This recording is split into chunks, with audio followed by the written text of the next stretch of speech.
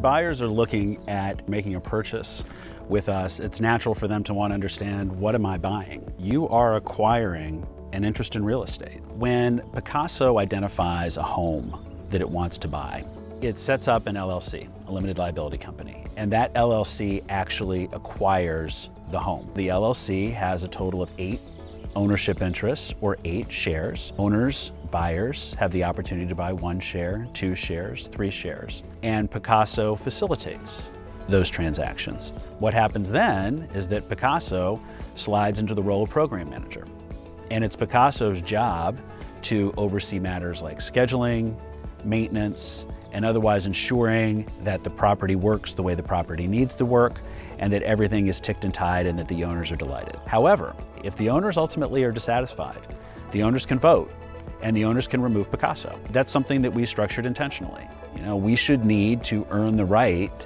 to serve these owners each and every day. A question we frequently get: I'm co-owning a home with other people.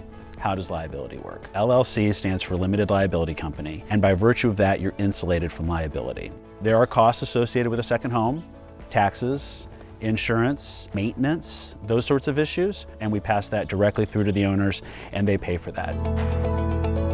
Can I sell my shares? And the answer is yes. You are required to hold it for at least a year. But after a year, it's freely transferable. You can sell this on the open market just as you would any real estate transaction. The most important part of the Pacaso culture is the lead-in to our mission, which says we're here to enrich lives. We're trying to accomplish something important for people and enable them to access second home ownership in a way that otherwise would not be affordable, wouldn't be possible, wouldn't be available for them. And that's really what we're about at Pacaso.